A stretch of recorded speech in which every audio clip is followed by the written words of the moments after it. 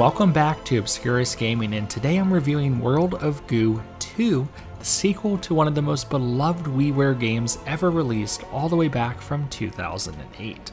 It has since been a re-released game to the Switch, and Super Rare Games even made a physical for it this past year that I had to pick up. Now, when the original came out, I absolutely loved it, so much so that I was hoping for a sequel at that time, but the developers moved on to some other projects and games that I just never found all that interesting or fun. Well, over 15 years later, we finally got that sequel that I always wanted. So let's see if World of Goo 2 can match the near perfection of the original game.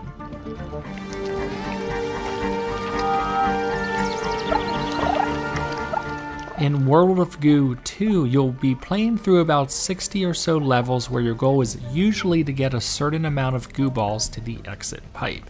In order to do so, you will be selecting the goo balls using the on-screen cursor, interacting with the environments and other goo balls themselves. The main mechanic is combining them with each other to form bridges and towers, but it does evolve considerably from there, which I'll talk about in a bit.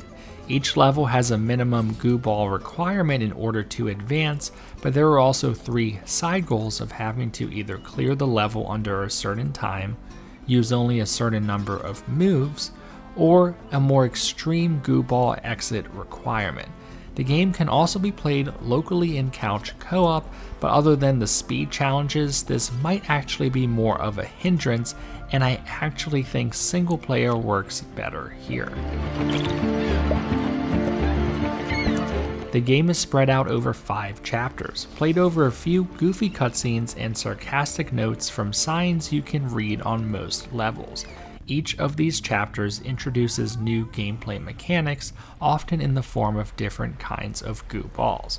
For example, in Chapter 1, the game introduces balloon and clear balls early on, which give you the ability to float or tether structures or move liquid goo from one side of the level to another.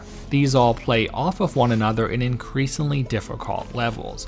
Although nothing is mind-bending per se, especially if you played through the first game, there is plenty of challenge here to keep you engaged, especially if you try to go for the bonus challenges on each level. Besides the different types of goo balls you will use to solve puzzles, World of Goo 2 branches out a bit by introducing liquid goo, an occasional time component, and some other interesting ideas. If you've played the first, you'll appreciate some of these new ways to solve puzzles, even if they might only kind of last for a level or two before the game moves on to something else.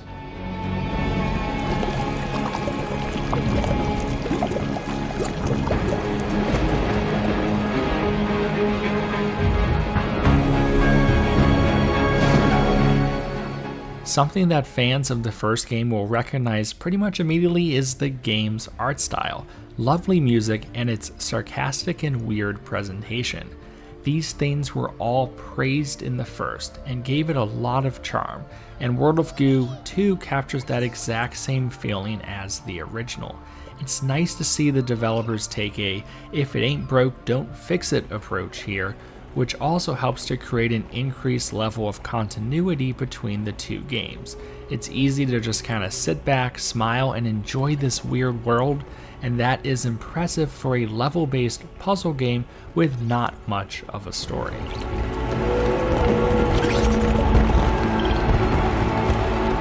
I do want to take a second here and talk about the controls. The original World of Goo was made with Wii remotes in mind, hence the on-screen cursor, which was more accurate and intuitive than Switch gyro controls.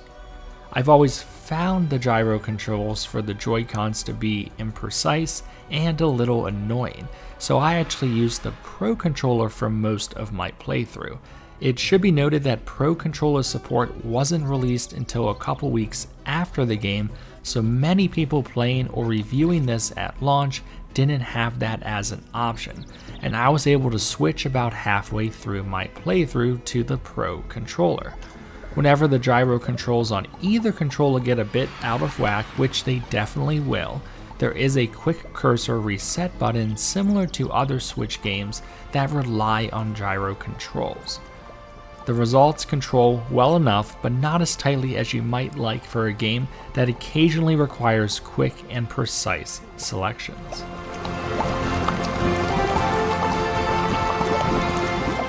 So yeah, that is pretty much it to World of Goo 2 without ruining some of the late gameplay surprises. It's exactly what you would expect as a sequel to the first game, and there's nothing wrong with that at all. The art, the music, and gameplay is all spot on, just like the first. It'll give you maybe 10 or so hours of gameplay, and anyone who played the first game will love almost every minute of it, even with the occasional level that doesn't hit with the same perfection as the original.